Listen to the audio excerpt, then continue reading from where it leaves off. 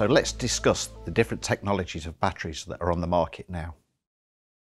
We're talking about lead-acid batteries, so let's spend a few moments to talk about both components. Starting with the acid, the electrolyte is made of dilute sulfuric acid, and that's it. When talking about lead, we're actually talking about the lead alloy used to produce the grids.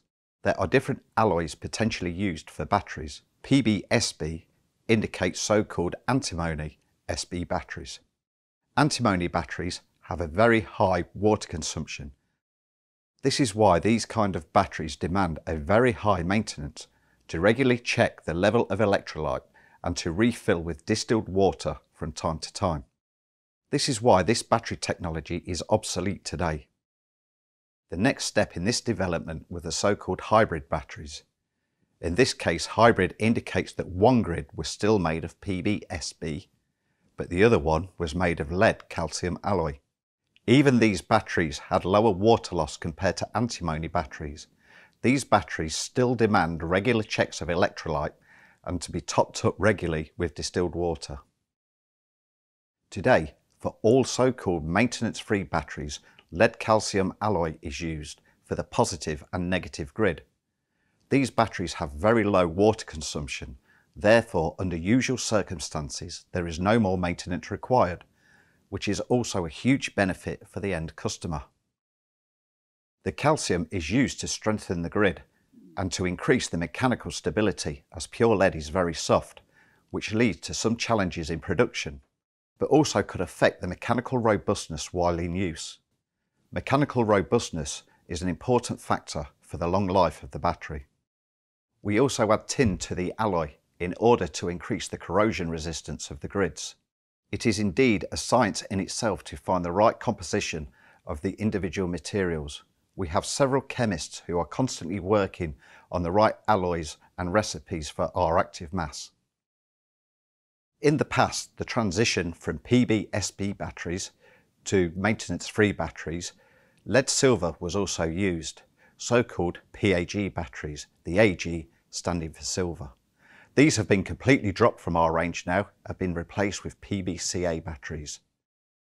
Let's focus on the different battery types under the umbrella of maintenance-free batteries, as there are SLI, EFB, AGM and gel.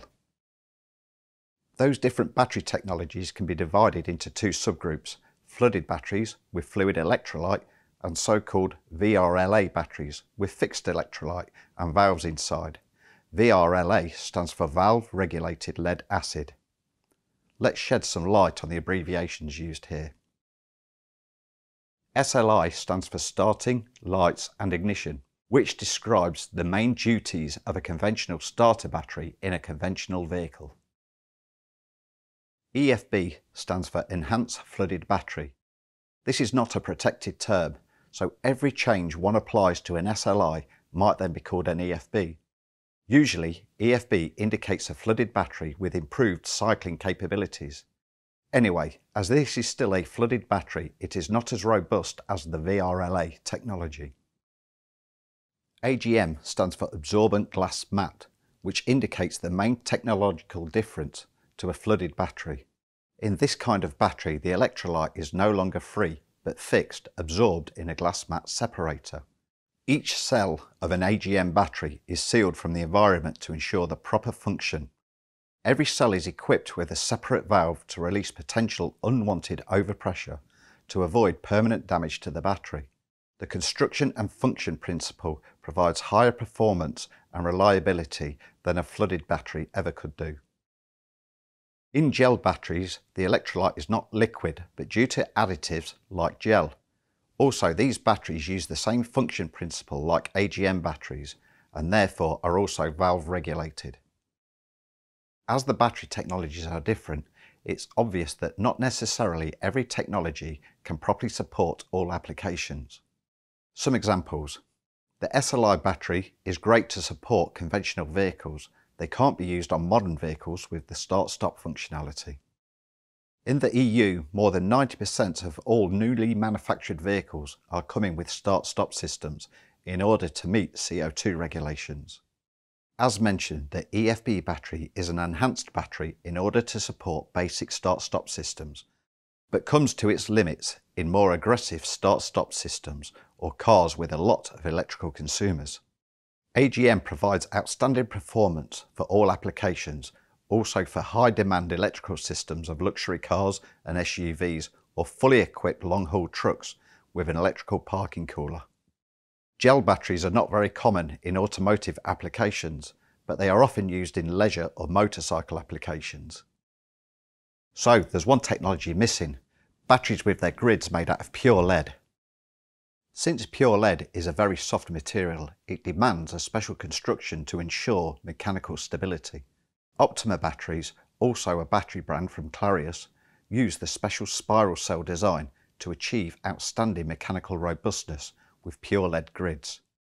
All Optima batteries are AGM batteries, where the red top is primarily designed for starter application, the yellow top is designed for dual purpose use, meaning deep cycle application and starter application, and the blue top provides additional features for marine application and is available as a starter or dual purpose design. Because we have lots of application for our batteries, we have special training. We have automotive training for start-stop, we have heavy commercial vehicle training due to the landscape changing over the last few years, and we also have training for leisure demands, such as boats or motorhomes.